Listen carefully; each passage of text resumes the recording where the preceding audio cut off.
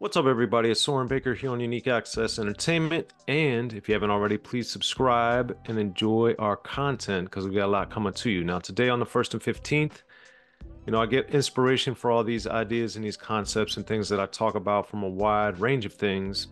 And this one came from looking at a photo that I happened across of myself and Dru Down back in 1999. And, we were just at a party. I was chilling with Dru Down, took a picture, whatever, but made me think back to his most famous and probably my favorite song, his Pimp of the Year, which is a masterpiece on many levels, shows his flair, his style, and I think just expertly did it. He had a great video that went along with the song for Pimp of the Year, produced by Ant Banks. And every time I hear the intro and then the give it up, give it up, give it to me, I love it. I love it. I love it, man. So, that was originally on as a Fools from the Streets LP that was released in 1993 via C Note Records. After gaining some buzz independently, they did a deal, C Note, and then ended up getting Dru Down on Relativity Records, which then put Pimp of the Year as the first song on the album, because it wasn't that way on Fools from the Streets, but it became the first song off the album Explicit Game. And this is when Relativity in 1994 was having a lot of success. You got Bone Thugs and Harmony, Common was on there, the Beatnuts, all kinds of people, Fat Joe. So Relativity was doing big things, and Dru Down was another one. Oakland, putting it down, killing the game. And, of course, the sample that Ant Banks used was from the whole darn family's 7 Minutes of Funk. And this song is what we're going to be focusing on here on the 1st and 15th, because the whole darn family was the name of the group, but the whole darn family seemed to use this sample because it's been used so many times. I'm going to go through some of my favorite and some of what I think are the most noteworthy examples of the songs 7 Minutes of Funk being sampled. And of course, as always, hit me in the comments down below if I missed one that you really enjoyed, or I just didn't mention it, or what have you. Or if you like the songs that I mentioned, then you can obviously talk about those too in the comments, because these are some of not only the big songs that use this sample, but also are some of the big songs, some of my favorites in rap history, Pimp of the Year being one of them. Now, early in the game, as a young youth, as the Woo would say, I heard Dane's Love at First Sight, which uses 7 Minutes of Funk. Now, what's interesting about Dane Love at First Sight, produced by Herbie Lovebug from the Dane with Fame album in 1987, is that Herbie doesn't use it as the sole driving force. There's a lot of other elements, and it's in parts of the song. It's not in other parts of the song.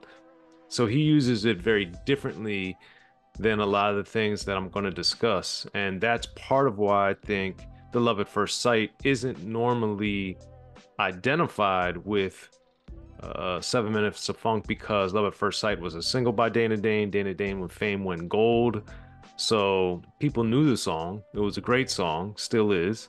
And Dane was immensely popular when the song was coming out. But another song came out in 1987 by EPMD, It's My Thing. And this also used 7 Minutes of Funk. But unlike what Herbie Lovebug did on Love at First Sight, It's My Thing uses basically the beginning of the 7 Minutes of Funk instrumental and loops it, but then also has almost no, if barely any other instrumentation, and doesn't have a lot of sounds coming in and out. Whereas Love at First Sight, that's got a lot of musicality to it. Whereas It's My Thing by EPMD is very stripped down, and it's very much that loop.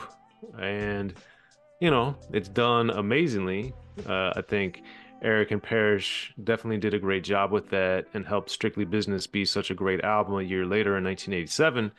But I remember hearing It's My Thing, and at the instant when I heard it, I knew the Love at First Sight with Dane, but I also knew EPMD had done it in a new, exciting, and very different way than Herbie Lovebug had, which made me love It's My Thing, one of my favorite EPMD songs, but it's also, I think, a phenomenal song in general, which we'll get to more, because the next big time I remember hearing it was the Alkaholiks with Only When I'm Drunk from their debut album in 93.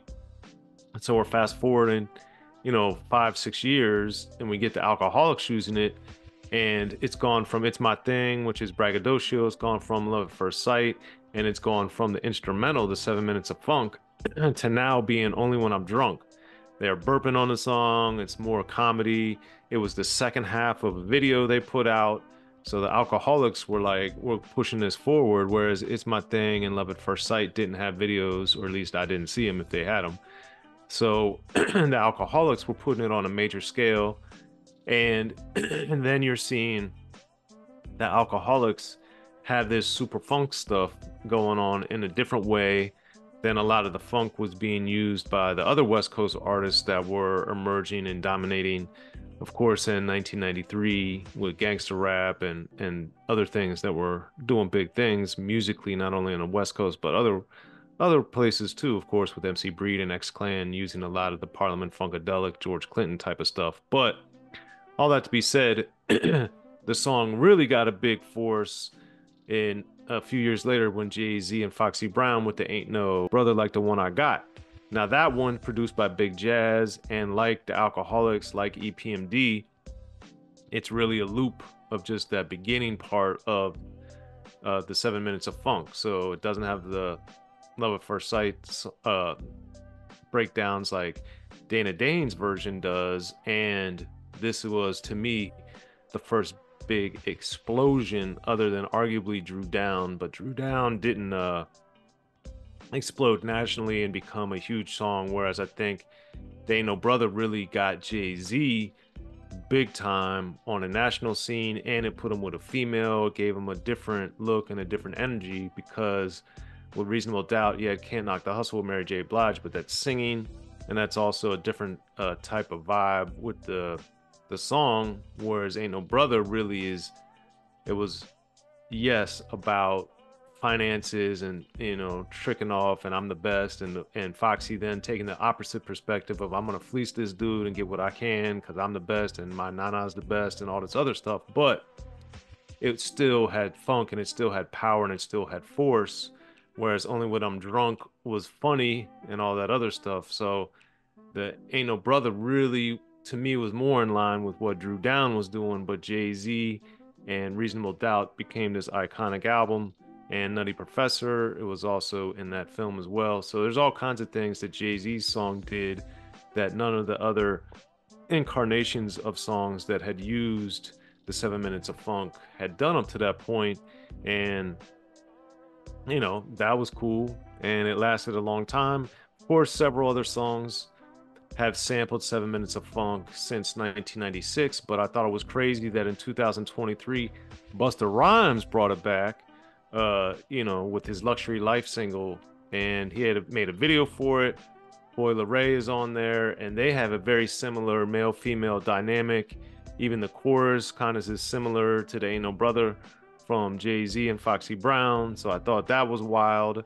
So it's one of those full circle moments where, yes, this song originated way back in the day in 1976, and then it gets 1996, 20 years later, and now from 96 to 2023, going into 2024, because Busta Rhymes' Blockbuster album is still making moves. But, you know, this song just keeps going and going and going. It's 7 minutes of funk, and the whole darn family, like I said, used it. But what I didn't understand and appreciate, because I really started listening as a little kid to rap in 85, and by 87, I'd start being able to learn and go back and talking to more and more people and learning more, and my friends would let me hear different songs more and more as I got older. So over the years, I then started to understand and appreciate that even Dane and EPMD weren't the first ones. So I don't remember exactly along the way when I heard all these other songs that came before 1987, but I wanted to highlight three of them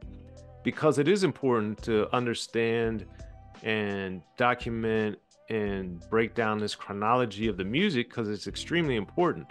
And the earliest one that I remember hearing as I was going through and learning more and more about rap and studying it and getting so much into it was the Super Rapping back in 1979 by Grandmaster Flash and the Furious Five.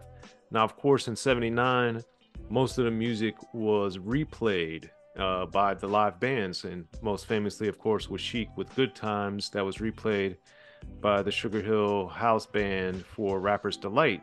But the players that played on Super Rappin' basically replayed elements of 7 Minutes of Funk on Super Rappin', and of course, Grandmaster Flash and Furious 5 enjoyed a lot of success with that song.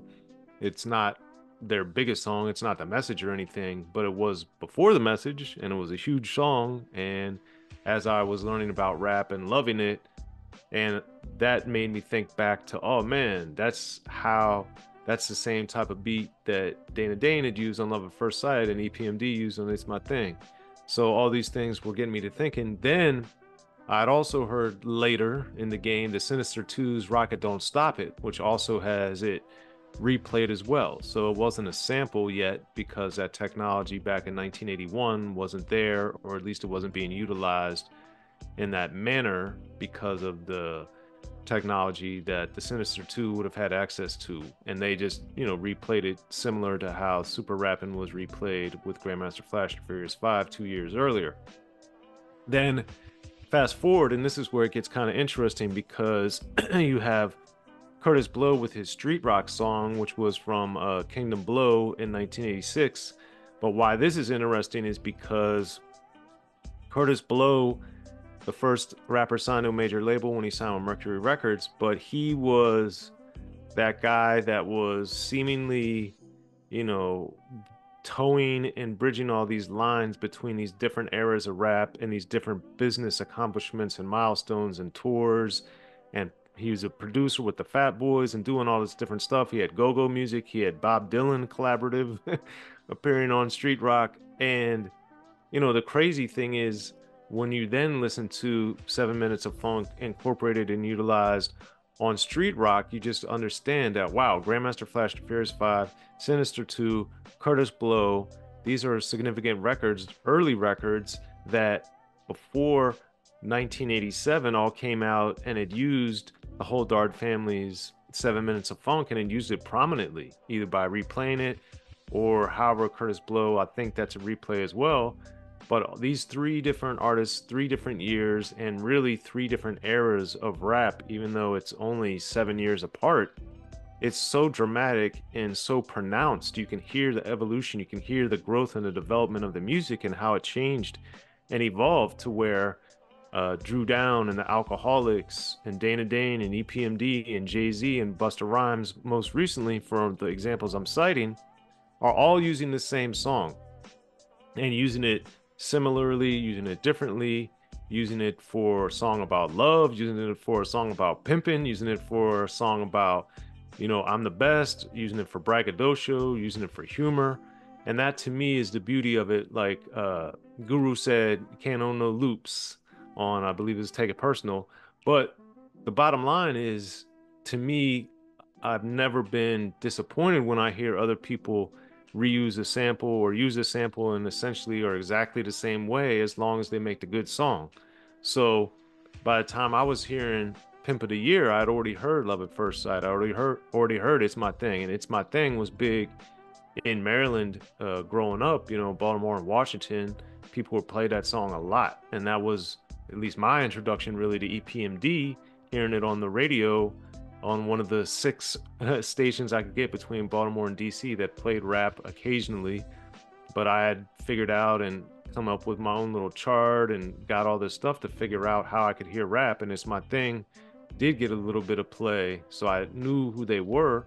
And then when I saw the vinyl, they didn't even write EPMD. It was if I'm remembering right, EPEE space MD.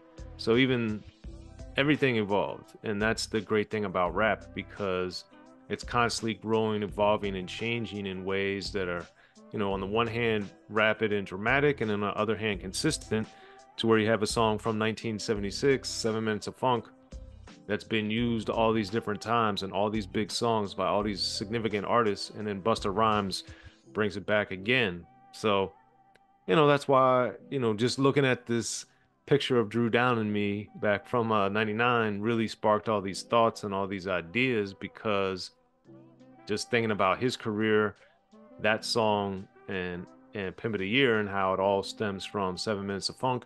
Got to shout out Ant Banks for producing that song. Ant Banks always does an amazing job on the production, one of the all-time greats that doesn't get enough shine. Shout out to Ant Banks as always. So yeah, that's what I wanted to talk about here on the 1st and 15th. I hope you enjoy it. Right down there, hit us in the comments section. You can like, subscribe, and please join Unique Access. There's 3 different tiers, different ways you can help and support us and get us to the next level of the game. And please tell a friend to get to Unique Access. We got more than 50,000 subscribers. We need to get to that 75,000 as soon as possible. So please spread the word. Unique Access Entertainment. You can follow me at Soren Baker on social media. I appreciate your support, and I'll catch you next time on the 1st and 15th.